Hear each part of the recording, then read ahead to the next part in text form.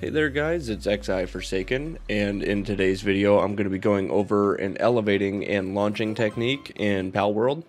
As you can see here, I'm really high in the sky. I don't have a mount yet, so I can't fly anywhere up there.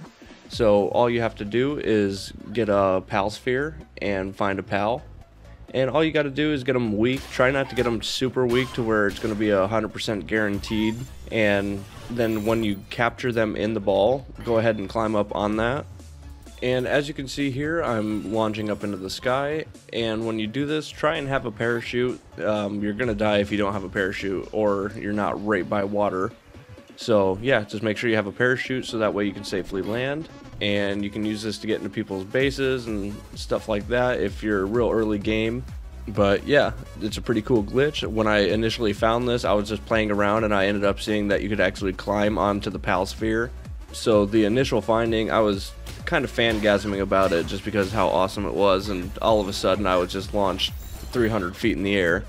So yeah, if you found this glitch helpful or cool at all, please drop a subscription to my channel, a like on the video, and a comment down below.